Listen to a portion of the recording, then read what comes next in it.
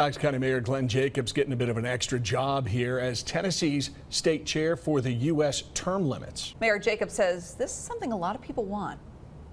Congresspeople are reelected in droves year after year. And even though term limits enjoy overwhelming public support, we know that Congress is never going to term limit themselves. How many of y'all think the Congress is going to vote to term limit themselves?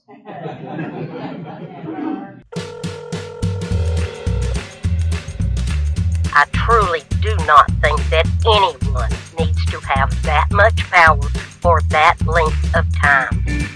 Any way, shape, form, or fashion to help get rid of career politicians that ain't doing nothing but to pad their own pockets. They don't care about the majority of the American people.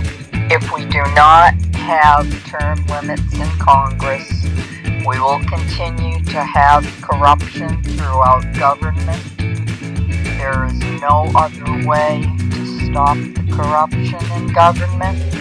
I support term limits on Congress because due to the fact that after so many years you get stale and you can't bring new ideas to the table, and we need representatives that can do that for us.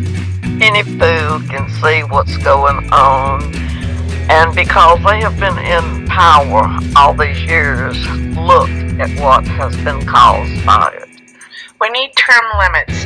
These people that get in there and they're there for years and years, they take it up on themselves that they are in charge, they are in control.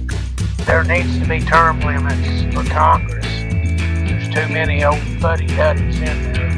And I know beyond a doubt it's time for congressional term limits so these people start working for us again instead of filling their war chest and their families' next elected candidate.